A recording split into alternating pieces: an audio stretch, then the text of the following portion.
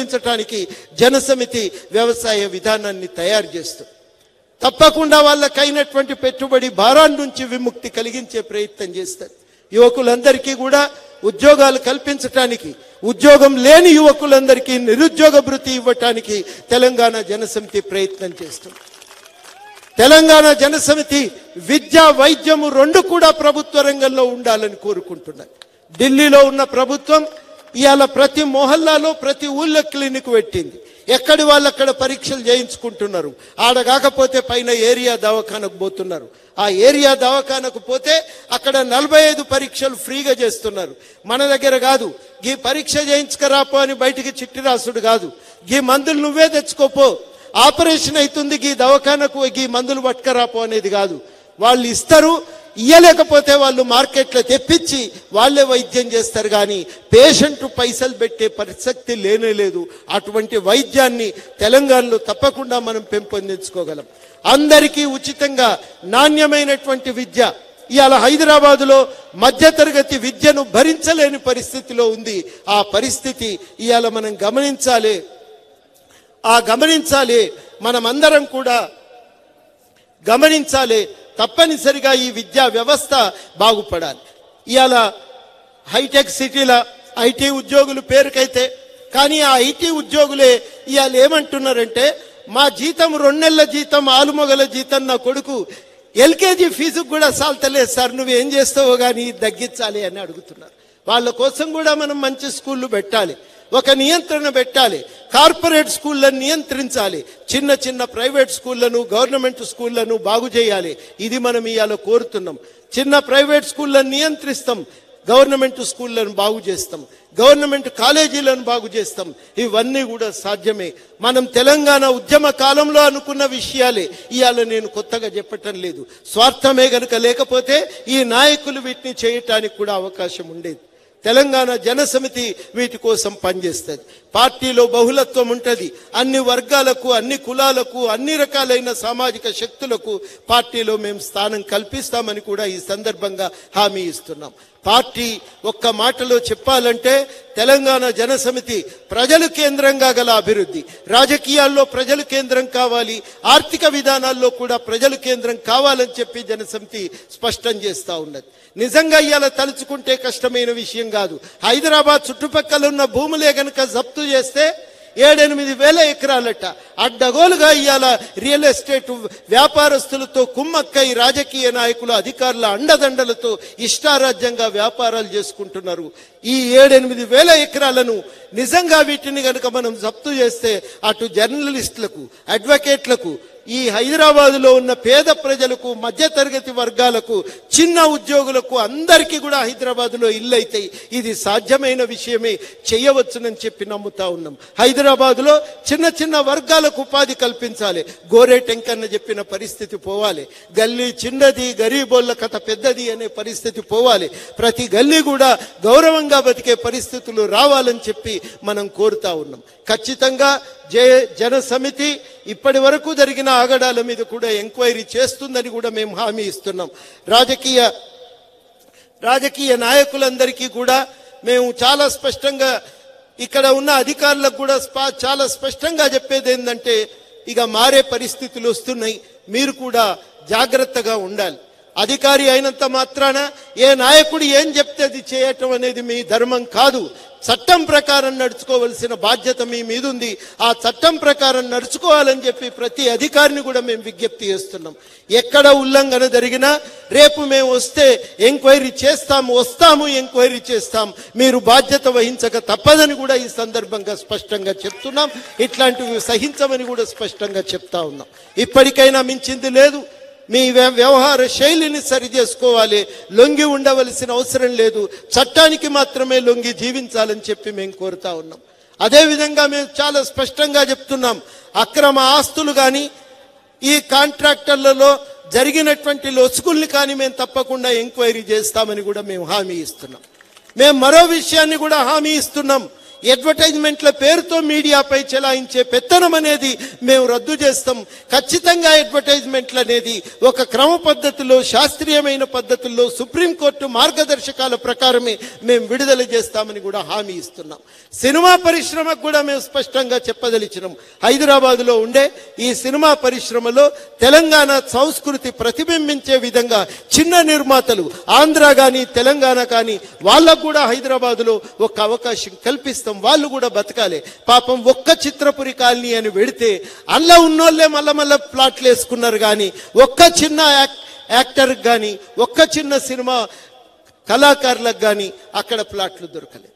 ఇవన్నీ కూడా ఎంక్వైరీ జరపవలసినటువంటి సందర్భం వస్తుందని చిన్న చిన్న ఉత్పత్తిదారులకు, కళాకారులకు ఏ ప్రాంతమైనా కానీ వాళ్ళందరికీ కూడా న్యాయం చేయవలసిన అవసరం వచ్చిందని ఈ సందర్భంగా చెప్పదలిచినాం. మిత్రులారా, ఆఖరిగా నేను చెప్పదలుచుకుంది ఏంటంటే ఇవాళ తెలంగాణలో ఘర్షణ ఉంది. ఈ ఘర్షణ ప్రజల ప్రజాస్వామిక ఆకాంక్షలకు, నిరంకుశ పాలనకు నడుమ ఒక ఘర్షణ నడుస్తుంది. ఈ ఘర్షణలో మీరు ఎటువైపు ఉంటారో తేల్చుకోండి అని చెప్పి ఇవాళ తెలంగాణ సమాజం ప్రశ్నిస్తున్నది. మేము స్పష్టంగా చెప్పదలిచినాం, మేము ప్రజాస్వామిక ఆకాంక్షలను బలోపేతం చేయటానికి, నిరంకుశత్వానికి వ్యతిరేకంగా మడమ తిప్పని పోరాటం చేస్తామని ఈ సందర్భంగా హామీ ఇస్తున్నాం. వదిలే ప్రసక్తే లేదు. ఈ పోరాటం ముందుకు సాగుతుంది. మనం తప్పనిసరిగా ఈ పోరాటంలో అంతిమ విజయం మనదే అవుతుందని స్పష్టంగా చెప్పదలిచినాం. చాలా మంది అడుగుతారు, మీరు పోటీ చేస్తే ఓట్లు ఏమన్నా చీల్తాయేమో సార్ అని. మేము ఒక్కటే చెప్పదలుచుకున్నాం, ఓట్లు ఎప్పుడు కుప్పబోసి ఉండయి మిత్రులారా. రాజకీయంగా పరిణామాలు చక్కగా ఉంటేనే ఓట్లు ఐక్యమైతాయి కానీ రాజకీయ పరిణామాలు అనేవి ప్రజలను ఐక్యం చేసే దిశగా నడవకపోతే ఓట్లు ఐక్యం కావు అనేది అందరూ గమనించాలి. రాజకీయ పరిణామం ఇవాళ నిరంకుశత్వానికి వ్యతిరేకంగా, ప్రజాస్వామిక విలువల కోసం, మనిషి కేంద్రంగా సామాజిక న్యాయం ధ్యేయంగా గల ఒక సామాజిక ఆర్థిక మార్పుల కోసం మనం సంఘటితంగా నడిచినప్పుడే, ఒక పోరాటాలు చేసినప్పుడే, కింది నుంచి ప్రజలను ఐక్యం చేసినప్పుడే ఓట్లు కూడా సమీకరించగలుగుతాం. ఆ బాధ్యత జనసమితి మీద ఉంటది. ప్రతి జనసమితి కార్యకర్త ఆ బాధ్యతను నెరవేర్చాలి. మనం ఇప్పటి వలె నాయకుడు అనగానే పైన పెత్తనం చేసుడు కాదు, ప్రజలతో కలిసి వాళ్ళ సమస్యల పరిష్కారానికి, ఈ ప్రభుత్వ నిరంకుశత్వానికి వ్యతిరేకంగా కదిలించే దిశగా ప్రతి రైతుకు న్యాయం జరిగే విధంగా, ప్రతి యువకునికి న్యాయం జరిగే విధంగా, ప్రతి కాంట్రాక్టు ఉద్యోగికి, ప్రతి తెలంగాణలో ఉండేటువంటి పేద వర్గాలన్నింటికీ న్యాయం జరిగే విధంగా మనం కదలాలి. అది మన బాధ్యత. ఇప్పటి నుంచి మనం సభ్యత్వ నమోదు చేసుకుంటాం. వచ్చే వాళ్ళందరినీ కలుపుకొని పోతాం. ఖచ్చితంగా అందరం కలిసి సంఘటితంగా ఒక తెలంగాణ, నవ తెలంగాణ నిర్మాణం, సామాజిక న్యాయం ధ్యేయంగా, ప్రజాస్వామిక విలువలు పునాదిగా, మనిషి కేంద్రంగా ఉంటాడు. దాంట్లో మీ అందరికీ అనుమానం రావచ్చు, మనిషి కేంద్రం ఏంది సార్ అని. చాలా కీలకం. నేరెళ్ల ఘటన మనిషి కేంద్రం అంటే నువ్వు నిజంగా ప్రజల సమస్యలను ముందు దృష్టిలో పెట్టుకొని పరిష్కరించి ఉంటే ఇవాళ కొట్టేదాకా రాకపోవు. మనిషి కేంద్రంగా లేడు. చిన్న వ్యక్తి ఇల్లు కట్టుకోవటానికి కావలసిన సమస్యలు కేంద్రంగా లేవు. మనిషి కేంద్రంగా అంటే ఉద్యోగాలు భర్తీ చేసేటప్పుడు ఎట్లా చేస్తే నిరుద్యోగులకు న్యాయం అవుతుందో ఆలోచించి చేయటానికి అవకాశం ఉంటుంది. మనిషి కేంద్రంగా అంటే ఏం చేస్తే కాంట్రాక్టు ఉద్యోగికి లాభం అవుతుందో మనం ఆలోచన చేయాలి. ఏం చేస్తే పేద వర్గాలకు న్యాయం అవుతుందో ఆలోచించాలి. ఏం చేస్తే అటవీ భూములు దున్నుకుంటున్న ఆదివాసులకు న్యాయం అవుతుందో ఆలోచించాలి. ప్రజలు కేంద్రంగా, వాళ్ళ బతుకు తెరువు కేంద్రంగా, ఆత్మగౌరవంతో బతికే పరిస్థితులు లక్ష్యంగా మనం పని చేయవలసి ఉంటుంది. ఆ పనికి అందరూ సిద్ధమేనా? అందరూ సిద్ధమేనా? అందరూ సిద్ధమేనా? ఇక్కడి నుంచి ఒక శంఖారావం పూరిస్తున్నాం. న్యాయం కోసం, నిరంకుశత్వానికి వ్యతిరేకంగా మనం అందరం కదులుదాం. మరో తెలంగాణను మనం అందరం కలిసి నిర్మించుకుందాం. మనం కొట్లాడితేనే కదా తెలంగాణ వచ్చింది. మనం తిరిగినాడు ఎవడన్నా పెద్దోళ్ళు ఉన్నారా? చాలా మంది అడుగుతారు నన్ను, సార్ నీకు మాయ మాటలు రావు, నువ్వెట్లా లీడర్ అని. నేను అందరితో అడుగుతున్నా, మాయ మాటలు మీకు నచ్చినాయా అని అడుగుతున్నా. అవి నచ్చకపోయినట్టే ఏది ఉంటే ఆ పని చేయమని ఎందుకు అడుగుతున్నారు? దాన్ని వదిలిపెడదాం. ఇవాళకెళ్ళి ఒక కొత్త రాజకీయాలను సృష్టించుకుందామని చెప్పి అందరినీ కూడా ఇవాళ అడుగుతున్నా. వద్దు. చాలా మంది అడుగుతారు, నీ జేబులో పైసలు ఉన్నాయా అని. నా దగ్గర ఏం లేవు, మళ్ళీ ఇచ్చిన పైసలే కానీ ఏం లేవు నా దగ్గర. కానీ నేను ఒక మాట చాలా స్పష్టంగా చెప్పదలుచుకున్నా, పైసలు ఎదజల్లినోడు రేపు ఏరుకోడా? ఇప్పుడు మనం చూస్తలేమా? ఎదజల్లినోడు ఏరుకునే పరిస్థితి కనబడతలేదా? ఎదజల్లుకోవటం ఏరుకోవటమేనా? ఇచ్చిన పైసలతోనే వల్ల మన బిల్డింగ్ కట్టామా తెలంగాణలో? ఎవ్వరు బిల్డింగ్ కట్టిన వాళ్ళు లేరు.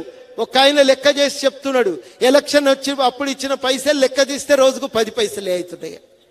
రోజుకు 10 పైసలే అవుతున్నాయి. మేము ఒకసారి మార్కెట్లో పోయినప్పుడు అడిగితే ఆడామన్నది 2 రోజుల కూలీ సార్, దాని లెక్కెంత అన్నది. అంటే ఈ పైసలతో మనం బతకనప్పుడు అవి తీసుకోవాలెందుకు, మనం పాడు చేసుకోవాలెందుకు భవిష్యత్తు? దాన్ని పక్కన పెడదాం. రాజకీయం అంటే ఇది కాదు, మా కోసం పనిచేసేటోళ్ళు కావాలి అని అడుగుదాం. ఇయ్యాలి అడిగే అధికారం మనకుంది. కొట్లాడి తెచ్చిన తెలంగాణలో నీకు కాకపోతే, నాకు కాకపోతే, మనకు కాకపోతే ఇంకెవరికి ఉంది ఈ అధికారం అని చెప్పి ఇవాళ నేను సూటిగా ప్రశ్నిస్తున్నా. ఎవరు అధికారాన్ని దుర్వినియోగం చేస్తారో వాళ్ళని నిలదీద్దాం, అడుగుదాం. మా ఓట్లతో గెలిచి అక్కడ కూర్చొని నువ్వేందా నా మీద పెత్తనం చేసేది, దిగు పక్కకని చెప్పి అడగవలసినటువంటి సందర్భం వచ్చింది. దాశరథి గారు అన్నారు, దిగిపోమ్మని నిజాం సర్కారు మీద ఆయన కవిత్వం చెప్పిండు. ఇవాళ మేము అడుగుతున్నాం, మా ఓట్లతో గెలిచి మా వనరులతో భోగలాలసత్వాలు అనుభవిస్తున్నటువంటి నీకు అధికారంలో కూర్చునే అర్హత లేదు. దిగిపోమ్మని ఈ వేదిక నుంచి మేము ఇవాళ స్పష్టంగా చెప్తున్నాం. దించటానికి బయలుదేరినామని కూడా స్పష్టంగా చెప్తున్నాం. జై తెలంగాణ, జై జనసమితి. Thank you. ప్రజల దయచేసి అందరూ కూర్చోండి, లేవకూడదు. దయచేసి అందరూ కూర్చోవాలి. ఇప్పుడు వెంకరెడ్డి గారు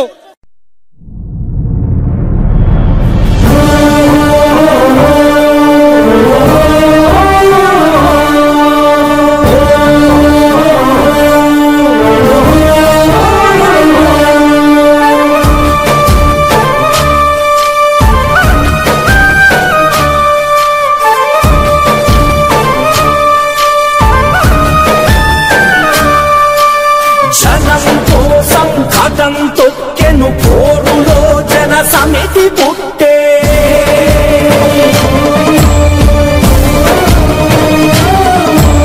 జాతి కోసం నీతి కోసం జన సమితి జెండ ఎగిరే, మన మరుల త్యాగాలకు ప్రతిరూపమైన మనిషి వచ్చే,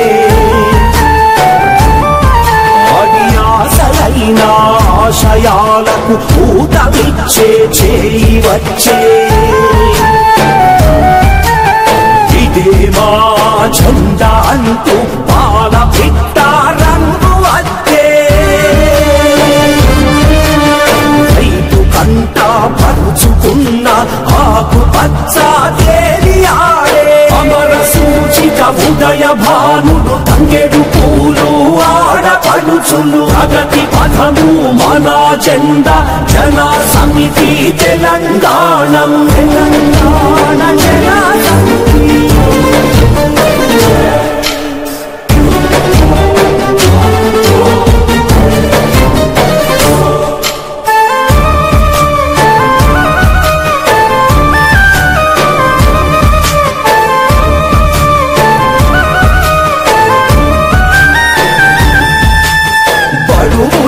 మన బలగము సవ్వండుల వర్గము, కోయదొరలాడప్పులు లంబాడీలా తీజులు, హోండు చెంచులు చాజిరి ఆట జడల కొప్పులు పోలాట కర్రలు, పీరిల దూల రంజాన్ భాయి క్రిస్మస్ తాత కదలిరా, మన మరుల త్యాగాలకు ప్రతిరూపమైన మనిషి వచ్చే, ఆశలైన ఆశయాలకు ఊతమిచ్చే చేయి వచ్చే, నీతి కలిగిన జాతి నెచ్చిన వీర తిలకం తెలంగాణం, పోరు చేసిన ఘనత పొందిన ధైర్య భూమిర తెలంగాణం, అమర సూచిక ఉదయ భానులు తంగెడు పూలు ఆడపడుచులు, ప్రగతి పథము మన జెండా జన సమితి తెలంగాణ జన సమితి.